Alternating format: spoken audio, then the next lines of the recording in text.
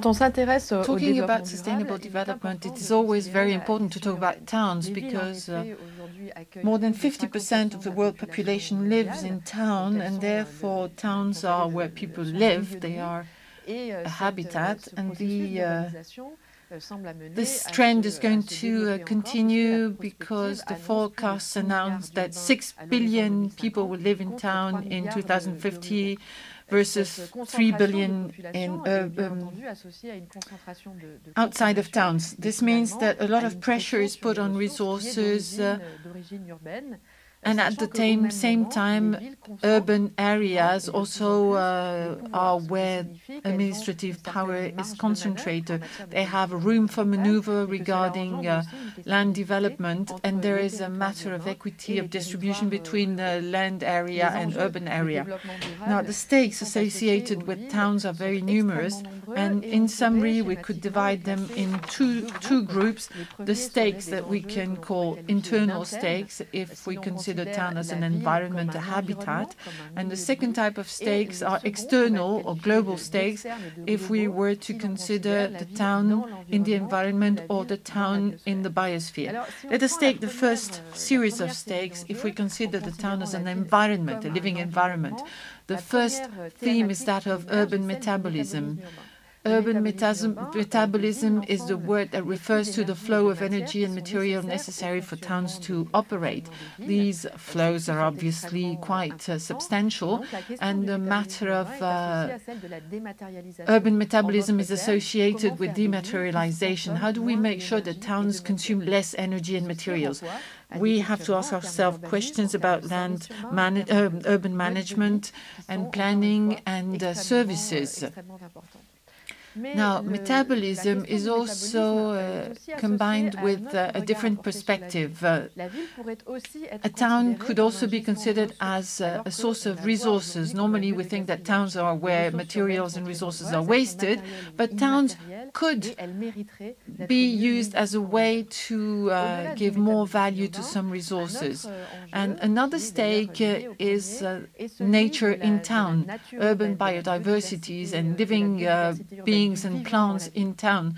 Urban nature is, first of all, due to the fact that many people live in town, and therefore the amenities they have access to in the urban environment must be improved so that a town can be lived in. And nature is something that makes living in town more pleasant. In town, anyway, there are also many different species living, constituting urban biodiversity, and urban biodiversity must be stabilized and even developed. Therefore, the question of animals and plants living in town drives us back to town as a living environment that can be treated in a more naturalistic way. On the field, this can be materialized by green and blue threads connecting all urban ecosystems, and there are quite a few of those, although they have very small sizes, connect them between them so that biodiversity can be sponsored, specific and genetic biodiversity, and also that the presence of nature can be encouraged, because nature can be considered as an amenity that makes living in town more pleasant. Third theme. There are environmental inequalities and ecological inequalities in town. Not all town dwellers have access to the same amenities. Not all town dwellers are exposed the same way to disturbance, pollution. Therefore, it is also necessary to work on this to improve inequalities for town dwellers. I have talked about an ordinary town, but there are also events that are not qualified as normal events, but rather qualified as extraordinary events, such as heat waves, storms, floods. This is something that is going to develop and increase because of climatic changes. Therefore, it is important that towns get ready to face such extraordinary events, and because we're talking about risks, this is nothing new. But it is the way we approach the risks that is changing. We are now talking about resilience, and resilience is something that will help us connect together normal life, normal events, and extraordinary events. Resilience is the capacity for a system, for a living environment, to recover its normal functioning after a trauma, for instance, a flood.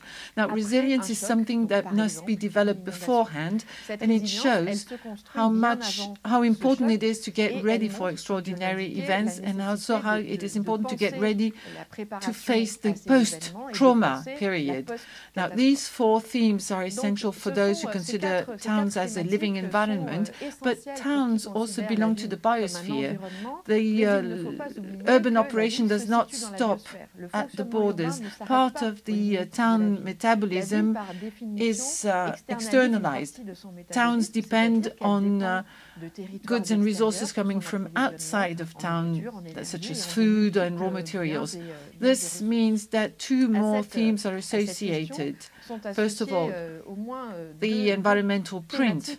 The environmental print of a town can be found everywhere across the world and not just in town.